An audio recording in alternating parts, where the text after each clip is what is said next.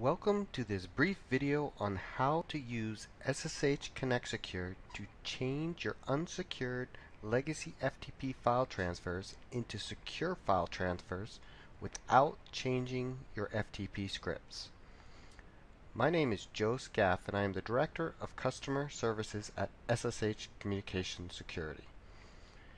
Many organizations are still utilizing unsecured FTP, and doing so can lead to data and user access rights being compromised.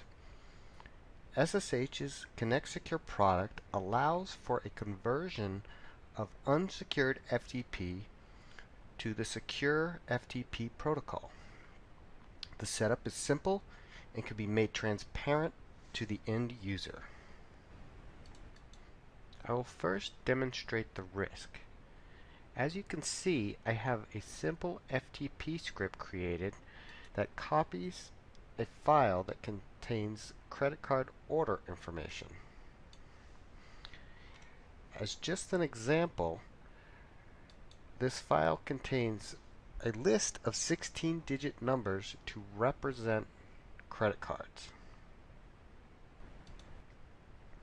To demonstrate the security risk, I will have a packet sniffing tool running and filtered by FTP traffic only. When I execute the script, you can see that the packet sniffing tool will start logging data, and you can very quickly start to see the username and the password in clear text.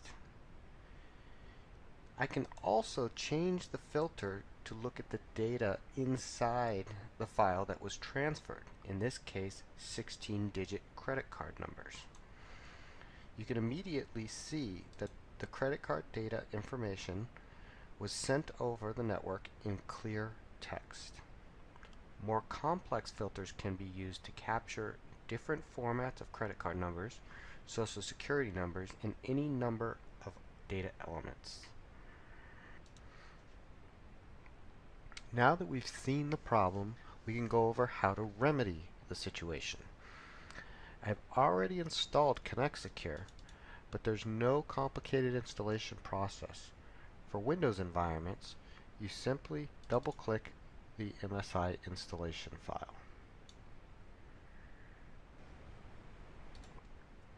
The next thing I want to do is go to the destination server and shut down the FTP service. This is an optional step, but in many organizations their goal is not only to get off the unsecured FTP, but to disable or remove it from their systems altogether.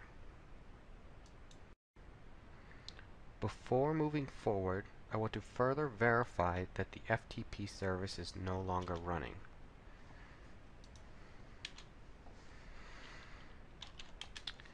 As expected, with the FTP server shut down, the connection fails.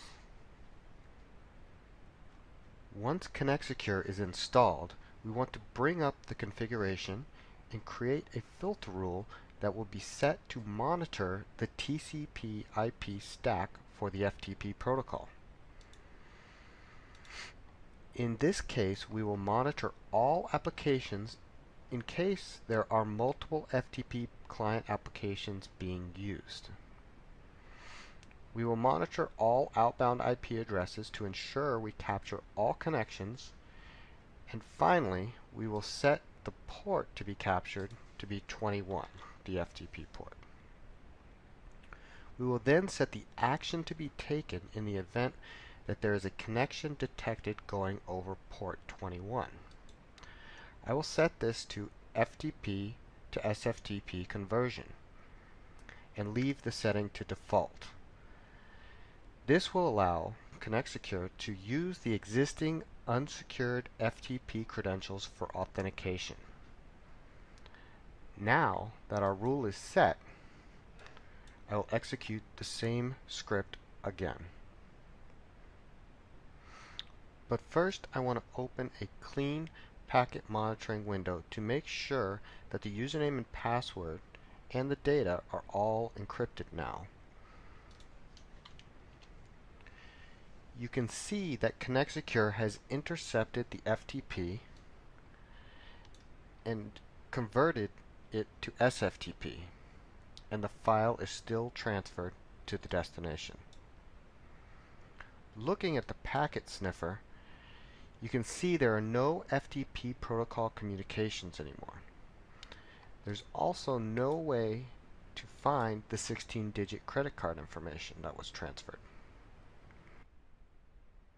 We could further verify that the filter is working by opening up a manual connection and leaving it open. Then we can utilize the Tectia ConnectSecure connection status window to see that there is an SSH FTP proxy connection open. This means that that connection is using the FTP to SFTP conversion. This concludes this video demo on securing your legacy FTP connections with ConnectSecure. For additional informative videos, please visit us at ssh.com.